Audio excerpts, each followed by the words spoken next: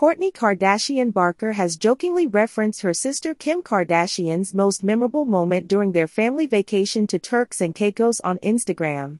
The Poosh founder, 44, shared snaps from the tropical getaway, including a photo of herself swimming in the ocean wearing a black bikini top and bottoms.